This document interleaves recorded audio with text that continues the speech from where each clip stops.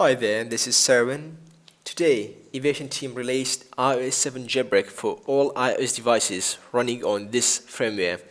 There are some easy steps and I'm gonna show you in a minute. Bear in mind, Evasion software works on Mac OS X and Windows as well. Before starting jailbreak your iDevices, make sure you have backed up them in case if you face any problems while you're jailbreaking. Do so, open up iTunes, click on your device and then click on backup, and when it's done, exit or quit iTunes. Then go to evasion.com, link is in description below, and download the software. In my case, I'm gonna download Mac OS X software. When you download it, open it up and make sure iTunes is not opened. Then click on Evasion here. Open here.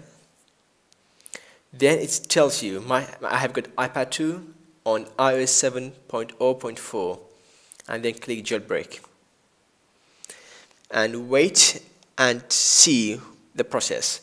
This version of Evasion works on all iOS devices, iPhone, iPod Touch or iPad, running on iOS 7 till iOS 7.0.4.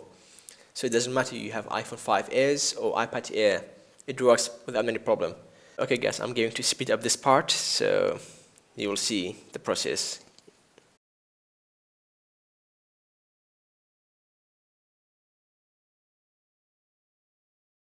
Okay guys, as you can see now, my iPad is rebooting, so I'm waiting to see what's going on now.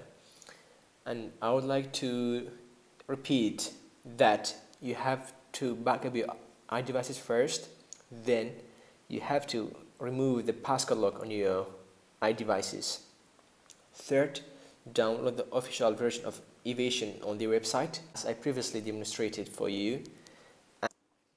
Also, if you have upgraded your iPhone through OTA, for example through your iPhone or iPad or iPod Touch, this method of jailbreaking doesn't work. So what you should do is you have to restore your iPhone first via iTunes, then do the process.